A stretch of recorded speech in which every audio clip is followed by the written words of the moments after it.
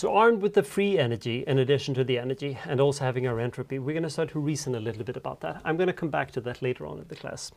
For now, you're going to need to believe me, but it turns out that things like the hydrophobic effect that we already touched upon is actually caused by entropy, not really energy.